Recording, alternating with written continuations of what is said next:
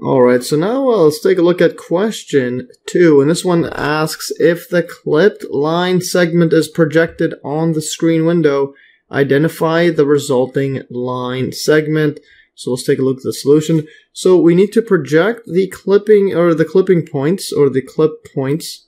Let's go clipped point 650, negative 25, 210, that's the first one, well, that's the top one. And then 125, negative 350, 75 is the left point, and determine the resulting endpoints on the screen.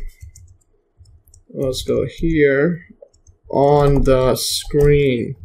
So what this means is, well, if we go back to our graph, our 3D graphing calculator here, so what we're going to do is we're going to have to project this onto the screen. I'm going to hide all of these random planes. I'm going to hide the plane like this, and then hide the left one, clipping plane. Yeah, so we need to project it from A and this point C onto the screen. So it's going to look something like this from, but then it's going to be from here to here. Yeah. So we're going to project it. It's going to go upwards on it somewhere like that. So anyways, yeah, to determine what happens or how to project it, first let's consider how the X, Y, and Z coordinates get projected from 3D onto the 2D screen.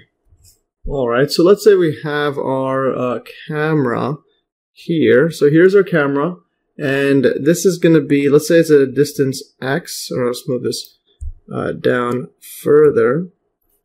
Alright, so here's how they get projected. So we have, let's say this is the distance X, so this distance X here, and there's the origin right here called the O. And now what we're going to have is, this is the screen. So the screen looks something like this. And then it goes like this, and like that. And then let's say we are projecting this point onto the screen. So we're going to have to draw a perfect straight line from it to the screen. So it has to connect it all the way to the screen. Alright, so let's say instead of this, so let's say we have this distance here to here is 1,000. So this is the 1,000 that we're looking at. Erase this little thingy. Alright, so from here to here is 1,000. But then from this point here, let's say this coordinates of this point are, it goes from, let's draw this all out like this. This coordinates has, I'll put a dot this way. I'll go in the wide side up, then downwards like this. Or let's erase this. So let's say from here to here is X. Then that's the X coordinate of it. And let's just say this point is X, Y, Z. Then it gets to this point, where this point is, let's say it's projected as X prime, or just X with a dash, yeah. X prime, Y prime, and this is the projected coordinates of that point. Like that. So we just project it through a straight line. Alright, so that's the X. This is the Z, and this is the Y. So that's the Y. Is this set up like that? Alright. And now the next setup is, let's say that's the projected line. This is the point. Let's say the projected point now is going to be, and also let's finish this off. Let's finish the screen off like that. Alright. Like this. Alright, so let's finish that off. And now this part right here, this is going to be, it's going to have a new Y and a new Z. This is Z prime. And this is going to be Y prime, like that. Or actually, I should put the Y on top there. Alright, so that is the projection. So we can have two similar triangles. Yeah, and we can see that here. I'm going to draw this thin line across like that. So now we have two similar triangles. We have the Z, so the Z projects up to the Z prime, and we have the Y projects up to the Y prime. So I'll write this one as 1. This one as 2. So let's write these out. So we have the first triangle. So for the Z, how it gets projected, this goes from this like this. Alright. Alright, here's fix that up. Let's move this over. So this is the 1, and this is the Z parts. So we have the point here. This is at Z.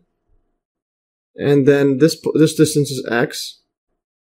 And then this height is just Z prime. And then this full length is 1,000. All right, and then similarly for the y, we have the top triangle like that, and this goes from here, from y to y prime. It's going to be the exact same thing, but we're doing with a y. So in fact, I'll just copy this exact same thing here, copy, and then paste, and then move this here. So we have the exact same thing, then remove this with a y, y, and y, like this. Yeah, so y and y prime. Let's go y prime. All right, so y and y prime, and then lastly, that's how the z and y get projected. The x gets projected wherever the x is, just goes to 0. So we just have x goes to 0. So I'll write 3. X goes to 0. So x goes to 0, like that. So we have all the x's goes to 0.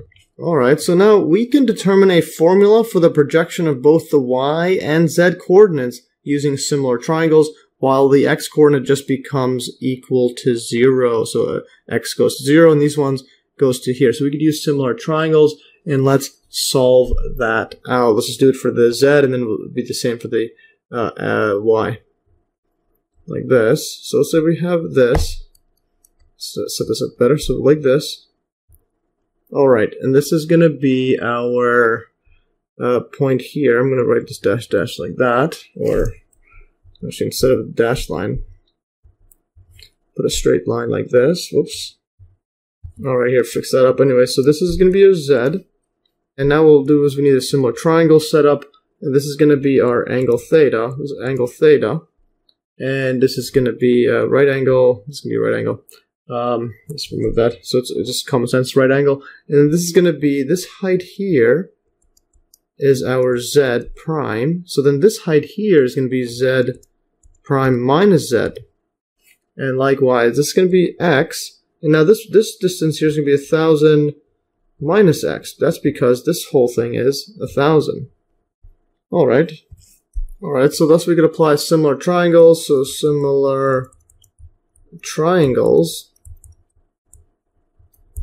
like this, and for completeness we could even write this out as tan theta equals to, well, you could have similar triangles, z over 1,000 minus x. This also equals to, well, this angle, you could use tan of this one. So z prime minus z over, this is going to be x, like that. Alright, so let's do some simplification. Let's move this over to this side, and then this over to the other side. So we get a zx, z times x equals to, now we have a z, like this. Or actually, instead of that, instead of this, we'll move the x over to the side, and then this part, and then this separately, but keep the 1,000 over x. So that's what we'll do. That's a better setup there. So we'll have a zx, move this up top, zx, and then this is going to be divided by 1,000 minus x, then plus z equals to z prime. And I'll just move that over. Move the z prime further so we can multiply the top and bottom by 1,000 over x. Like that. And then move this even further, equals z prime. Alright, so we do that so we don't change anything, just so we have the same common denominator. And this is going to be now, multiply that out inside, and then add those all up. So z times x plus z times 1,000 minus zx over 1,000 minus x equals to z prime. Alright, so what we have now is, what we have now is zx plus z times 1,000. Well, these ones cancel, zx, zx. Alright, so we're just going to be left with z times 1,000, or 1,000, yeah, just put it like that, over 1,000 minus x equals to z prime. Or what we could do is, well, I'll move this over. Yeah, I'll move this over to the other side, just put z prime equals, and then just do some simplifications. Okay, move this over to this side. So we get a z prime is equal to is equal to z times 1,000 divided by 1,000 minus x. This can be times it by 1 over 1,000, so simplified, and then divided by 1 over 1,000. So we get rid of the thousands. So then what we end up having is final equation z prime equals to, well, 1,000 cancels, we'll have a z on top, over 1,000 divided by 1,000 is 1, minus then x over 1,000. So we just have 1,000 there, as opposed to 2,000s there. Yes, epic stuff there. So there is our projection. And similarly, I'll write down similarly for the y, it's the exact same triangles. So y prime is equal to y over 1 minus, it's still going to be the same x, so 1,000, x over 1,000. Like that. Epic stuff. Alright, so this means that our clipped points from problem 1 or question 1, question 1 become projected to new points using the above formula. So clipping point 1 was 650 minus 225, and then 210. This becomes, well, 0, and then each one of these we have to do plug in that value for the y and the z. So, and then the x becomes 0. So the 650 goes to 0. So this becomes that, and then this one we have to go, we have to put the y or the z, and then divide it by 1 minus x over 1,000. And the x is 650, so we'll go negative 25, divided by 1 minus 650 over 1,000. This equals to, this is the y coordinate, like that, negative 71.42. I round it up to 74.3. And then the next one is 210 divided by 1 minus 650 over 1,000. This just equals to 600, which it should be because it's right on the edge. All right, so that's what happens there. And then, yeah, just get rid of these equal signs. I put these equal ones just because they're built-in calculator. So we simplified. And this is negative 71.43 and 600. So we put these in, round it up. And there's this is projected over that. And the next one is 125, negative 350, 75 goes to 0. And then 350, put that in, it's negative 400. And then this 75 divided by 1 minus 125 number. We put in the x over here for that. And then it's 85.7143, etc. is 400. So we get 0, negative 400, 85.71. Yeah, so thus the resulting line segment can be determined using the vector equation of a line. Again, remember the line is r equals to r naught plus t times v vector of the parallel vector. And so we'll just take these 2 points as, we'll use this as r naught. So there's the first point r naught, this is a projected clipping point. And then we'll extend that over to this point, the second clipping point that's being projected. Or that is projected, and then we'll just take, yeah, so that's the r naught, and then the difference will be the vector, so we'll have this one subtracted by this one here. So we'll have negative 400 minus negative 71.43, and this with built-in calculator. This equals to negative 328.57, and just put that down here. And then the next one, 85.71, that's here, subtracted by 600, equals negative 514.29. And let's put that here. And then the x coordinates all go to 0. The x coordinate goes to 0. 0 minus 0. Well, we actually already have that already. 0 minus 0. So that's 0 and 0, etc. And this is for the parameter t from 0 to 1. And whenever you have it from 0 to 1, when you form a line, vector equation of a line from these 2 points, the first one's going to be r naught. When you plug in 0, you're just going to get the r naught value. So if you plug in 0, this all vanishes. We're just left with this one, which is just this.